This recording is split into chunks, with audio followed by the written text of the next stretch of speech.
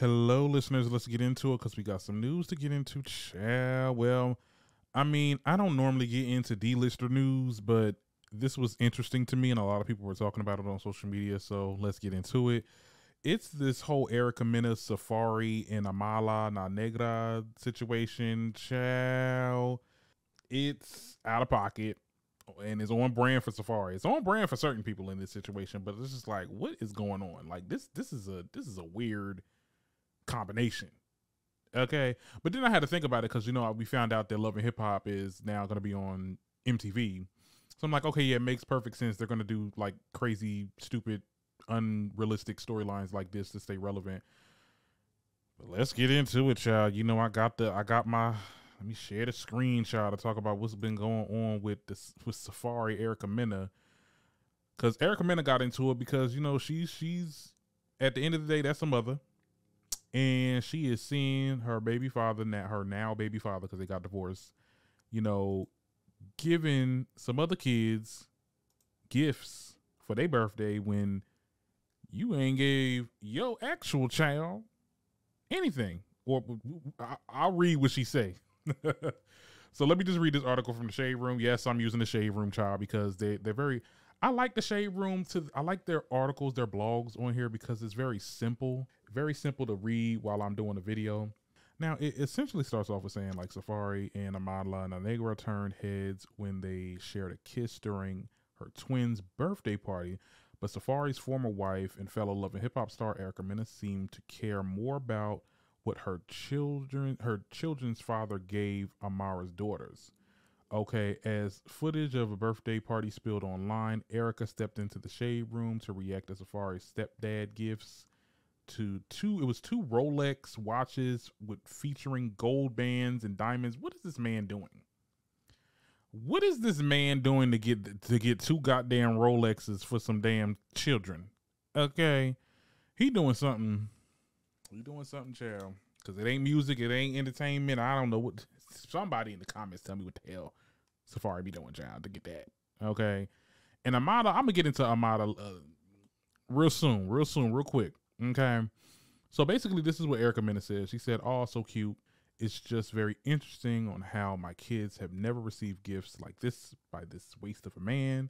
My daughter just turned 3. All she got was a birthday cake and a few balloons in his living room. And please don't get me started on how he didn't do anything for my son's first birthday until 2 weeks after the fact." Oh, Lord, child. And again, that was just balloons in his living room, but happy everyone enjoyed this circus-themed birthday party with Deadbeat Clown as a special guest. Not a Deadbeat Clown, child. No, because Safaree is a goddamn clown. Let's be very clear. But you married that clown, and you had like multiple kids with that clown, Erica. You need to, at some point, we got to take some accountability also. He was a deadbeat when you had the first child, and then you had the others. And you thought it was going to change. You thought he was going to stay. Like, look at the material. Okay. look what happened.